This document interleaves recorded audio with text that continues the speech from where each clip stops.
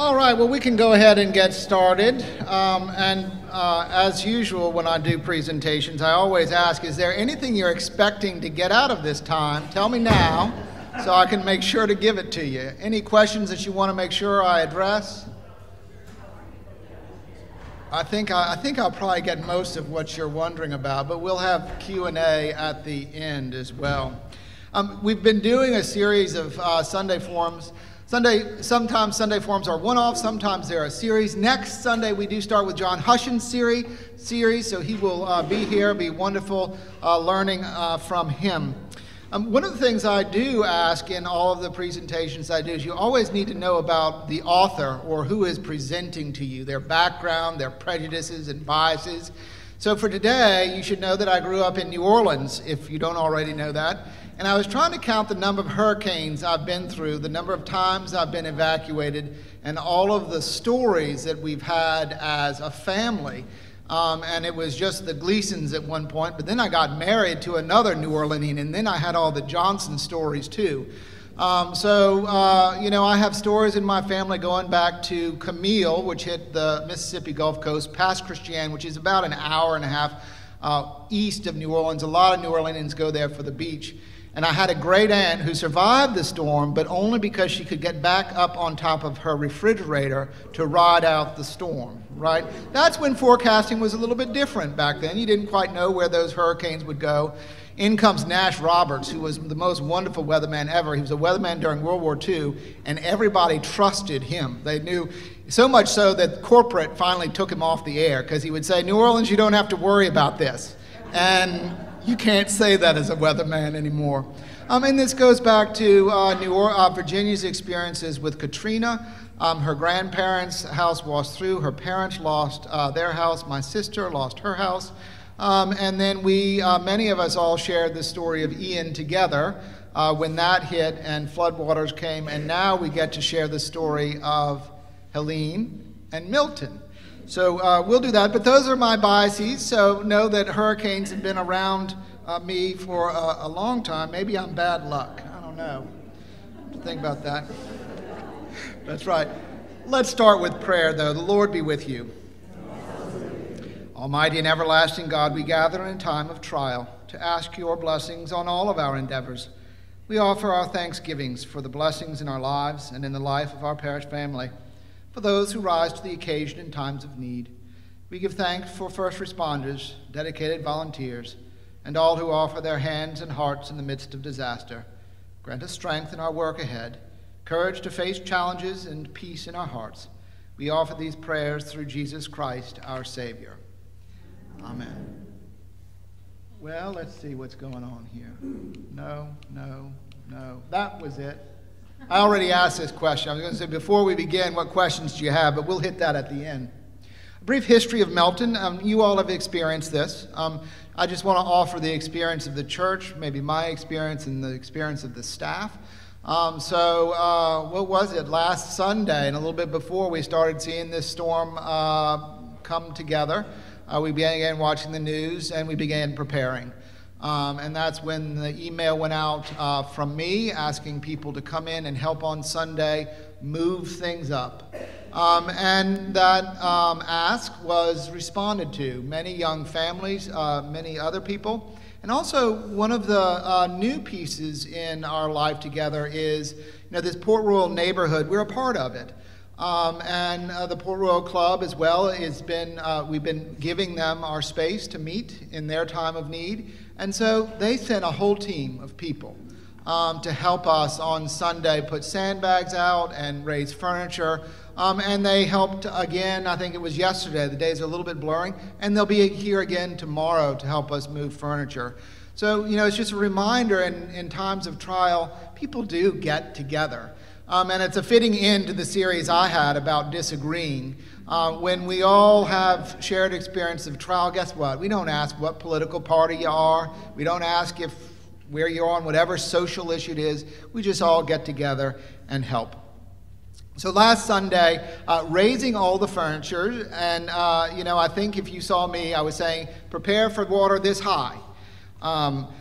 We did, which was great. And then on Monday, the parish staff came together and sort of finished all those preparations that, it's a little bit too hard to have volunteers help with. So the staff put all their furniture up on their desks. Chris was walking around shutting hurricane shutters. And you all have heard us preach about the body of Christ, and you all sort of know this theme, that we are one church, many members, each with our own talents, each with our own gifts, each with our own sort of role in how the church moves and works. So that goes for me sending out emails and praying and, doing Sunday bulletins, and Kim calling contractors and preparing, and Chris humping stuff around and making sure we didn't miss anything. All of the church staff worked really well as a team, and we should give thanks to them, and we will by clapping for them right now.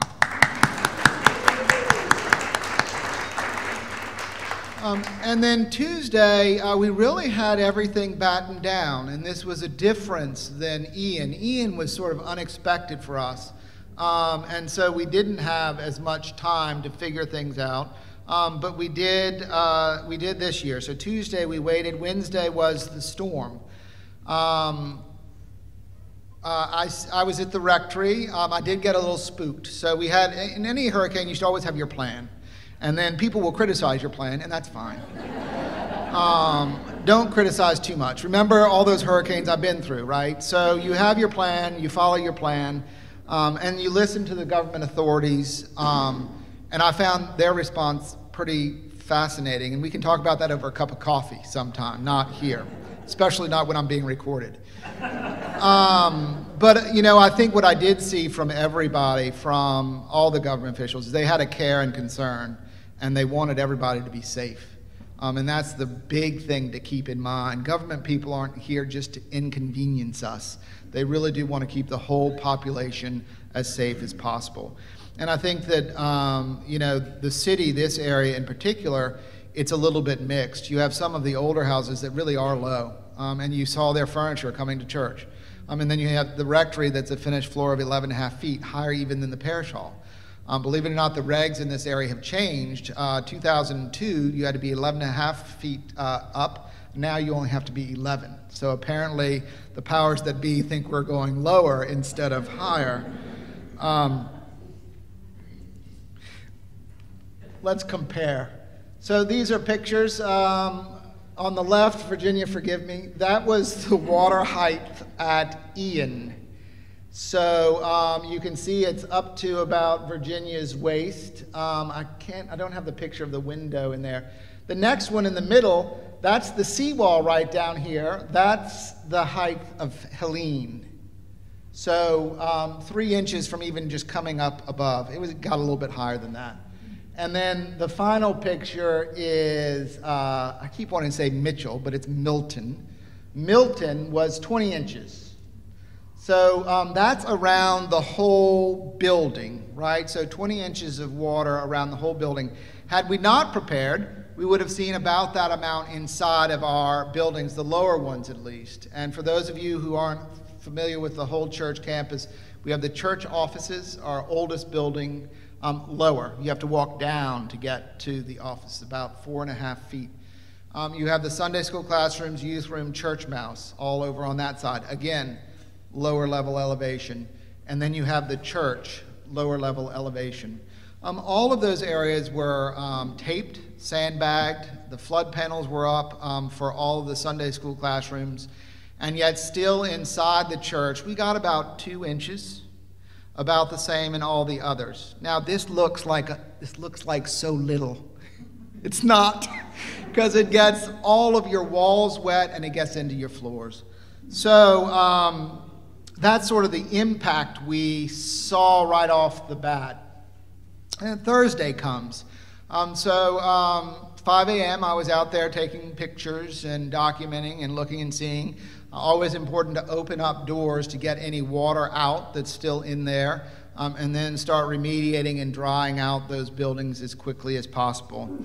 We had 3 intrepid volunteers come down about 8 a.m., and they were sweeping all of that out. Virginia was there. The kids, we let them sleep in until 10.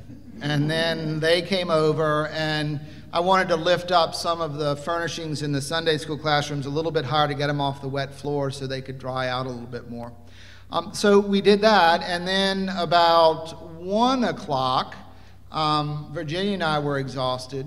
I think the volunteers were too, who were there. And for me, it's a mixture of physical exhaustion, but also just, oh my gosh, really? We have to do this again. It's sort of a mental thing.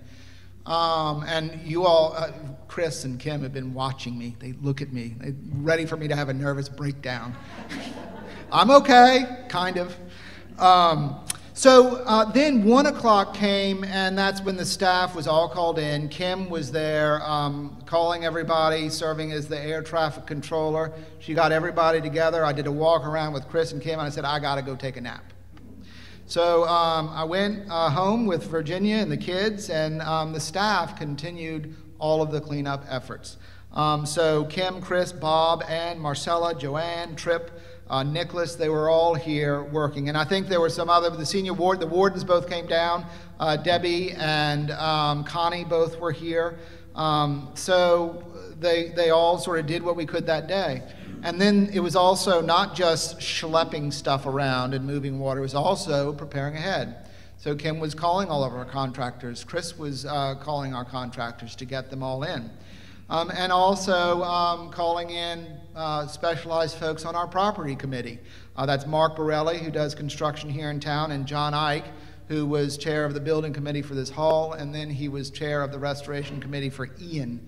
So they came in, and then Helene McGill started working on, she's our treasurer, started working on reports for me and thinking about things.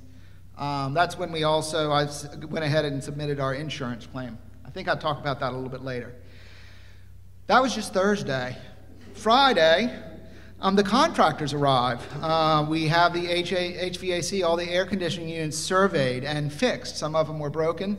The one over by Nicholas's office that conditions my air in my office, the guy said, I've never seen anything like this. There were shells all in it. There's shells around, yeah. The roofers came out and started surveying the roofs. We did have a leak over in the church, which was a bummer. And then the sort of decisions start having to be made. What are we going to do? How are we going to do it? You all know me. This is about the author again, right? We talked about hurricane damage. You also know that my middle name is Campbell, so I have some Scottish in me. So I really don't like spending money on stuff that isn't mission-oriented, right? Although the buildings are mission-oriented, we were going to have that as part of our stewardship talk today, the importance of our buildings and why you're going to give to Annual Fund 2025. But that's where Mark Borelli and John are great, because we've worked together and they can look at me and say, Edward, I know you don't want to spend money pulling up the floors, but guess what? We're going to pull up the floors. So baseboards, and all of this is done in a thoughtful way. So let's take off the baseboard first, see what's there. Let's cut through the drywall in spots, see what's there. Let's take up a floor here or there and see what's there, and then make the bigger decision, the more expensive fix. So where we are right now is the baseboards and drywall about this high in the churches and throughout the Sunday school classrooms. Most of the church mouse, youth room, nursery will all be taken up.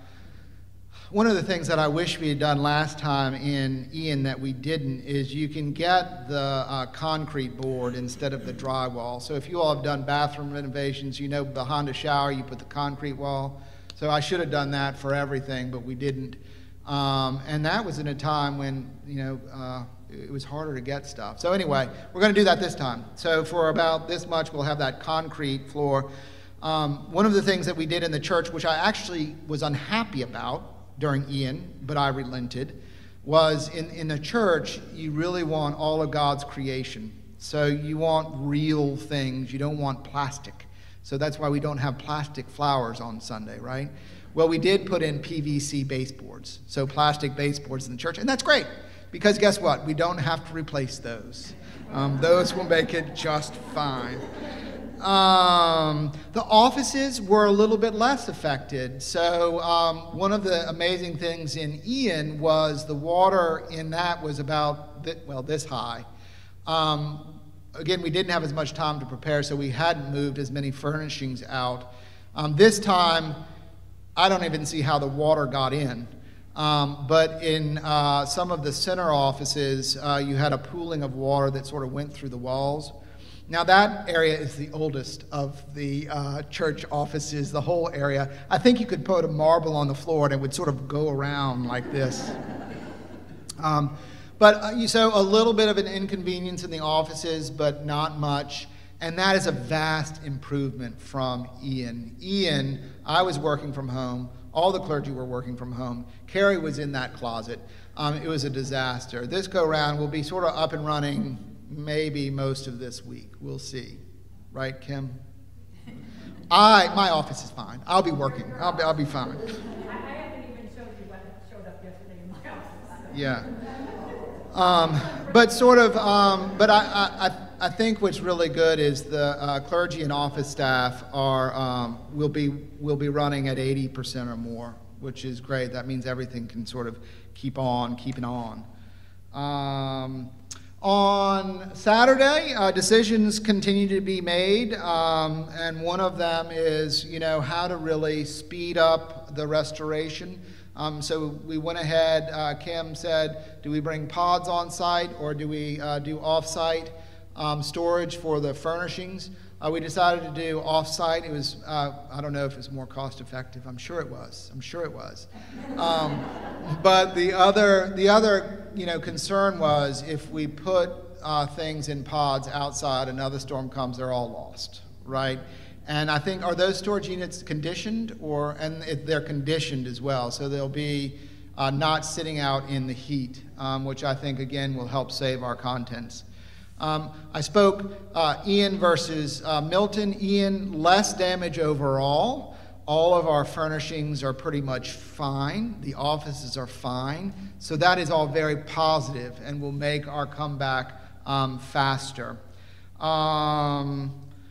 Safer from storms, controlled air. So that's a call, right? If you're around tomorrow at 8 a.m., come on down and help us move stuff. We're going to do it in a methodical way. So if you do come and help, don't just come and put something and throw it in a pod. You have to listen to where we put it. We're going to stage it. It's like a whole Army Corps of Engineer, not Army Corps of Engineer. It's like a CB exercise. CBs are good. CBs get it done. Cost projections. So hurricane costs money. We know this. Ian cost $1.2 million. And that was not including the organ. Again, this storm, our furnishings are okay, our offices are okay. I went ahead and submitted a claim with church insurance. For those of you who don't know, you can get you all have shopped for insurance for your homes. For the Episcopal Church, there's sort of, I don't know if you can call it a captive company, but there's a Church Insurance of Vermont sort of insures all of the Episcopal churches, or most of them, because we can't get coverage that is better than church insurance, and one of those is in flood. So flood, it's a $1 million policy. So that's really helpful in this time. Now, one of the things that most Episcopal churches struggle with is meeting the deductible, which is a percentage of the value of the buildings. Years ago, we had a major gifts booklet, and in that was the option to endow the hurricane deductible. Back then, I was a younger man, and I brought with me Robbie Roberts and John Ike to a lunch with Richard Briscoe, and we ended that lunch with an endowed hurricane deductible. So the Carol and Richard Briscoe Fund builds up in our endowment until it reaches that deductible level. And then following that, proceeds from that fund can be used for disaster preparedness. And we'd done well, so our fund was high, actually. So over the summer, we put in hurricane windows at the rectory, which saved in our prep time, what do you think, Chris, about 3 or 4 hours. So, as we're frantically getting ready for storm, anything we can do to reduce that sort of preparedness time is very valuable. So both of our backs were happy about that. And then we did go up to Nicholas's house in Autumn Woods. That's the parsonage. We put up the storm panels there. Unfortunately, we had some great volunteers, so I stayed here and got ready for emails and other things, and other folks went and did that. So we'll sort of see how the cost projections and how the costs come in. My guess is that we'll be over our deductible, so we'll actually pull in a claim, maybe $900,000. That'd be my guess. But I'm hoping that's to make me sleep better at night, right?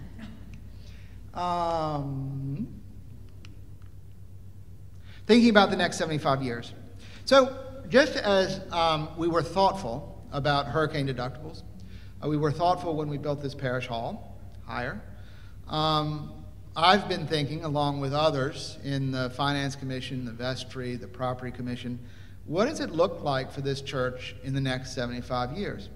Our strategic plan has the offices going away and being built up on a higher level, 2 stories, with a multi-purpose area underneath that would be probably church mouse, and then all of the offices up above. I thought I was going to get away with not having to do that at all. We'll see. I mean, that's like an 8-year, 10-year time frame to probably put that together. We did get, on the children's atria side, I did start the ball rolling after Ian to get our architects looking at what can we do that might be cheap.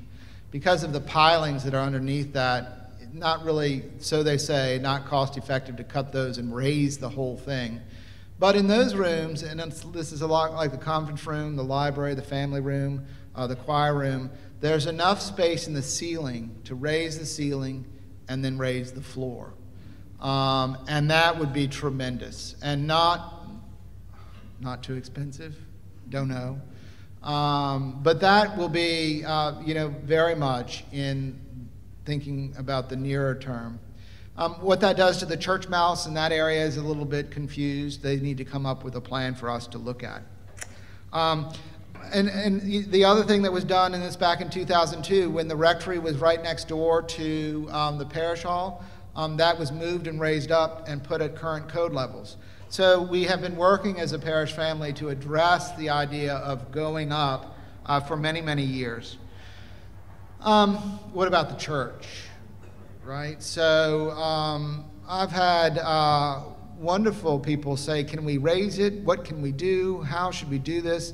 I have asked those questions of the contractors and different people and thought about what it might look like. This go round, 2 storms in 2 years, I'm going to put together a group of people, a commission, to really look through and study all of these issues in a way that's not just, hey, architect, tell me what we can do. We're going to dig a little deeper and think about all of the different options we might have. And that's where in that commission, everything will be on the table. I don't know what that means, but then we'll look at it and see what is a good and holy way to deal with the problem of these storms. And that's where, the commission will be people who know about regulations for building codes, who have worked through mitigation with condominiums on the beachfront, people who have had an experience with the church and its buildings, the parish hall project, the hurricane restoration. And then, some of those old-time Trinitarians who have a vested generational interest in the church, right? So, and then we'll just think, and I don't know what will come of that, but it will have at least done the work, because we don't want to stick our heads in the sand, right? We look up, we address challenges as they come, and we think through them. Questions or comments? Look, how did I do on time? Pretty good. 14 more minutes for questions. Wow. Linda Benny. How did the organ fare this time? Organ fair. So right now we have a temporary organ, right? Tripp calls it a toaster. So, toaster. So it was funny, we got there's a big speaker, there's speakers up behind the pipes. Those were going to be fine, right? but then there's a speaker on the ground, and I looked at that and I said, we got to move that. So I unplugged the speaker. Hopefully we can get it plugged in right again. And then Chris got the dolly, and it came up. It's right here. Now it's in my office, I think. And then there was the toaster itself, which is the organ console. Tripp was out of town. He was just coming back. By the way, Tripp isn't allowed to leave in the month of October anymore. Every time he went off for a recital with the Boston Symphony, and he went off for a wedding, and so no more Tripp because the storm comes. So it was Chris and I, we walked over and we said, we got to get the footboard off first. So we pulled the footboard off. That came off without a hitch. I hope it's okay. We put that up high, and then I said, we really got to get this thing up, let's get it up 4 bricks high. We ended up getting it 2 bricks high. It was heavy as lead, and it's a tight space. But again, one of the things that we realized is we got to get things, no matter where they are, up a little higher. And that was what we learned in Ian. And before then, we didn't have a storm that had affected us until Donna, going back to the 60s. So all of our experience that we've learned now, we're sort of documenting. So hopefully we respond better in the future. Did I answer? So the organ is fine. The pews are fine. There is this neat gun. They come around with this gun. It looks like a radar gun, and they point it at all the baseboards, and it measures where the water is in the wall. It was not my friend. I was hoping for a different result. As they shot each thing, I was like, please, no whammies, as the game show goes. So they did do the pews, and they look to be okay. And those are hardwood. I mean, they aren't drywall. What they're going to do, and this is where every time they said this, I didn't roll my eyes. I did roll my eyes. But bacteria. So they're all worried about bacteria from the bay coming on in.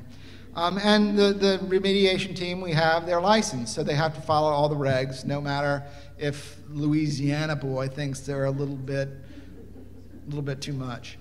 So the pews will be wiped down on the bottoms for bacteria. We'll ozone things. I mean, there's a whole procedure. That's why I think it's going to be more expensive than just, it's just a little drywall. And we'll see. What other questions? Yes. With the new organ, you have to take that into consideration. That's got to be lifted. And was that in the original? Yes, it actually was. So very much on our minds when we went about thinking about a new organ for the church, a couple of different pieces.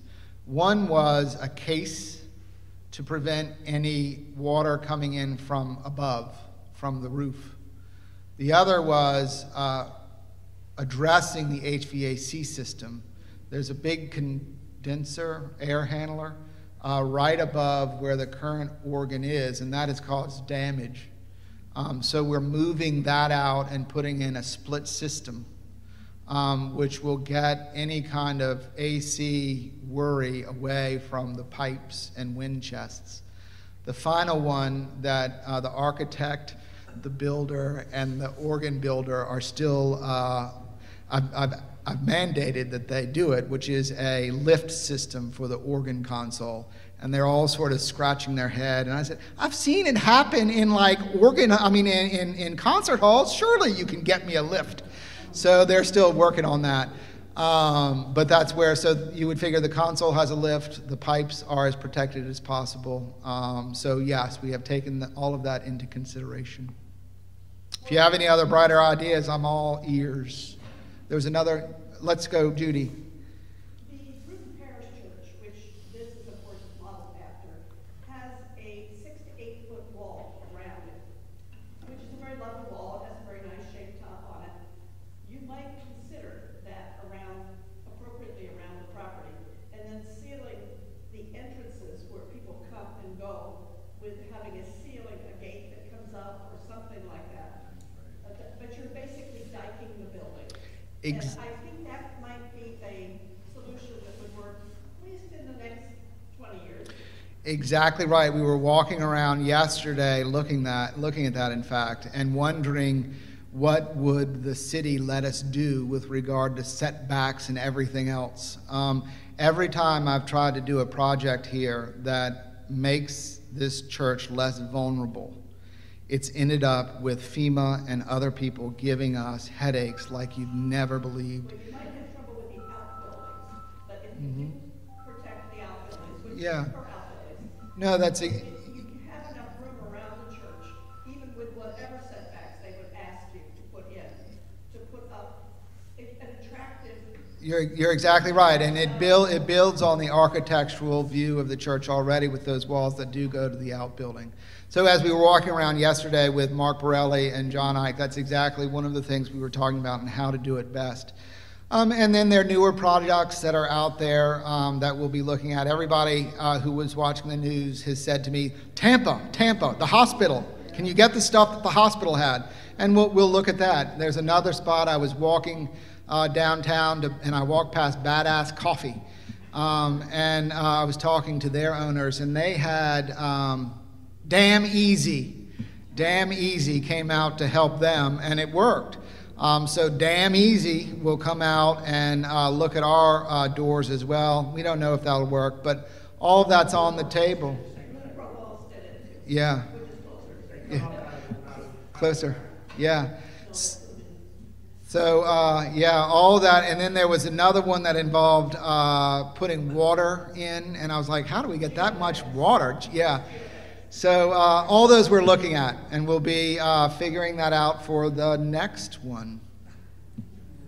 Yes, Linda. 2 questions. Before I take on Linda, anyone else before Linda? She's got one already. One over here from Joyce, and then we'll go back to Linda. Got to be fair. I have a totally different question. Because we have buried a lot of people outside our church, their ashes, do we need to do any kind of prayers or any kind of spiritual follow-up after the water washes over the soil over and over? Well, what do you think? I don't know. I mean, it just occurred to me earlier, after one of your earlier storms, and I have no idea.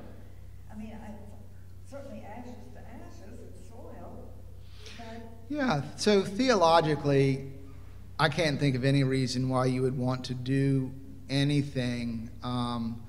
But, and this gets into, I'm sorry if this makes you all uncomfortable, if evil has been, present in a place, so a murder, some sort of devil worship, you do go back in and you do sort of an exorcism. I can't say that a storm is inherently evil. It may have things that we don't like. So that's the sort of theological sense. But then there's the pastoral sense, right? So our loved ones are there.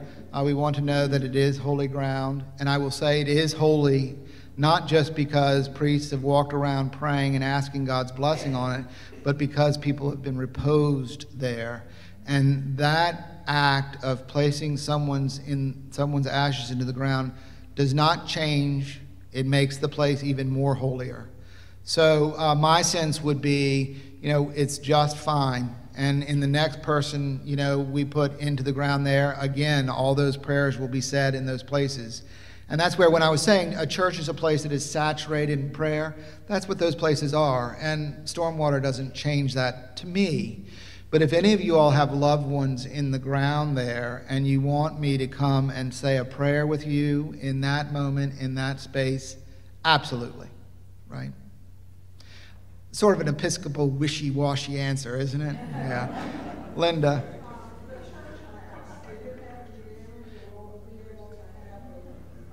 The church mouse did sustain damage. Can I make a decision about this, Kim, or are we still listening to folks? The sale next week. Cancel. So the sale next week is canceled. We have to empty. Think about the church and all of its ministry in these terms, which is the Sunday school classroom, the church mouse, and the church, for now are all construction sites. And so we really want to give the contractors all of the space that they can to do those things, as well as make sure that anyone walking around is safe. Their tripping hazards, their nails, their all sorts of stuff. So when it comes to things that are happening in the parish hall, or in the church offices, or so luncheons, worship, all of that will be here. Small group meetings, that's all fine. What else? Yes, Ed. And I'm just curious, is it too early to project a timeline for when we will be worshiping in the church? Oh, we always ask timeline. When this building was built, I kept saying Merry Christmas, Merry Christmas, Merry Christmas. I think they were thinking January, February. No, I guess that was I can't remember which that was. That was Ian. So we got in at Thanksgiving, before Thanksgiving. This one, we asked worst case scenario 3 months for the Sunday school classrooms. I would think we'll get church done sooner. We push them. We push them. Janet? That was your question. Yes? That's the reason to empty everything out of those rooms. Rather, we debated, do we just move stuff from one room to one room as they're doing it? And they said, if you empty them, we will go a lot faster. Kim's sharing that we went through different exercises of what to do with the contents of all of the buildings, whether we keep them on site, how that might work, or moving them off site and how that might work. Of course, we sided with let's go ahead and move them off site. Yes? What about atrium? Are you going to have classes, or are they canceled for 3 months? Right, no, there won't be, we won't cancel children's formation. We'll find ways to do it creatively like we have in the past. So during Ian, we used the labyrinth as best we could. We used other rooms. So we'll figure it out, and that's one of the reasons we have a children, youth, young family director. So Julia will be working on that. Stand up and wave, Julia. And then, of course, she works with the catechist, too. Like Meredith is there, Jessica's there. They'll work together as a team to pull off something wonderful. And actually, I was trying to remember, I think some of the kids really have fond memories about being out on the labyrinth for formation. I mean, I think they felt like it was very special time. So that's another piece. You know, when you think about what we do as a parish family, the strategic decisions to unify the church campus, to have outdoor areas like the dock, the labyrinth, where we can offer different offerings, has been very worthwhile. Yes? Does it make sense to start remodeling prior to the end of the hurricane season, or do you wait? No, we go ahead. Some of the changes that are being made. So we thought the flooring that was used post-Ian would be great. And that was based on seeing what it did like a vinyl flooring in the nursery. This go-round, it holds water too much underneath it, and it can't breathe, so it can't dry. So we'll put in some sort of ceramic tile.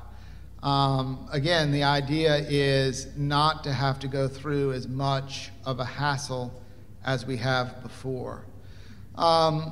In thinking about whether to do things now or later, my feeling and thought is to make bigger changes that will be more durable over decades instead of years. We really want to be thoughtful about that. Think through every sort of aspect, go through our experiences, and that does take some time to make a good decision. Decisions in times of emergency aren't always the best, and I'm experiencing that right now. You know, Ian, I was thinking, why didn't we put that concrete stuff in there? And, you know, we looked around and we said, because it wasn't just the church that was flooded that time. It was like everybody. So, you know, we weren't all as thoughtful as we could have been in a calm, cool, collected way. Did I answer your question, kind of, sort of? Kind of, sort of? Yes? What about Thursday nights? Yeah, so Tuesday is when we'll sit down as a staff and look through the calendar.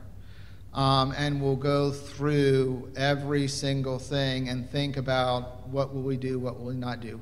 We will have it in some form. I mean, it'll be here, table somewhere else, and then whatever. I mean, we'll have it, but we just need to figure out how to do that. And that's where the staff sitting down in an air-conditioned room while they're not running around picking up things and moving things. Again, we need decision-making time that is deliberate, and then we need this sort of emergency time that we're still in now, until tomorrow and really the staff gets to be back in their offices rather than worrying about moving contents. And, you know, in part of this, I've had to call a widow and say, I can't do your funeral. The church, that breaks my heart. But she was great. She said, don't worry about a thing. We're going to do it. Thank you. Yes. I'd like to thank everybody who has, with their hearts and their hands and their minds and their eyes and their ears, worked on this project. Yeah, a Thanksgiving is appropriate for everybody. We'll do a prayer at the end, sort of. Hopefully I get that into the prayer. And I tried to give that to you all in the sermon. You know, everybody helping together. It is a beautiful thing to witness. It really is. Any other questions? 7 more minutes. Judy, you sure? All right. Yes. Not everyone here thinks of the calendar this way, but this is Canadian Thanksgiving weekend. Uh-huh. So those of us that have that connection are aware of the Thanksgiving. Yay, Canadians. So it's Canadians Thanksgiving weekend. So we can give thanks for the great harvest, for all the laborers out in the fields who bring the bounty of the Lord and their hard-earned and their hard work into our refrigerators and into our lives.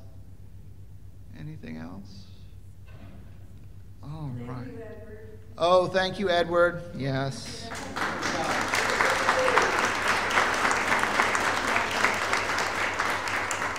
You know, well, thank you.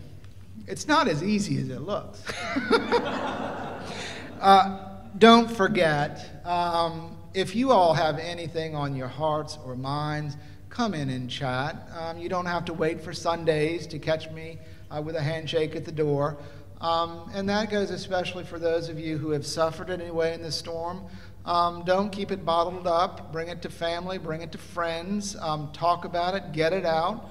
As I said in the sermon, you know, the blessings that we are all here in an air-conditioned room with lights, with coffee, with AV and internet when people have died is huge. And so just remembering that and delighting in the blessings of the Lord is something really important spiritually to do. Let's pray. The Lord be with you. Let us pray. Gracious God, we give thanks for the many hands in this parish family who have worried and prayed, who have lifted and lugged, who have prepared, and who have responded to Hurricane Milton.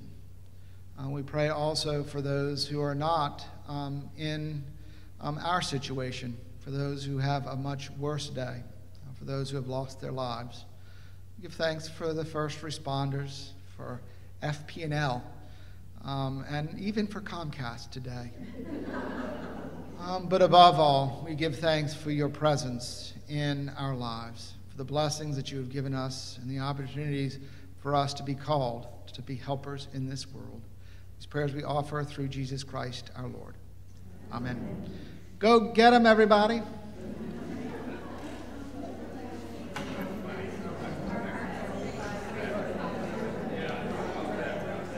Oh, you're welcome. I'm glad to have you all back down. You know, some of us said we should all move to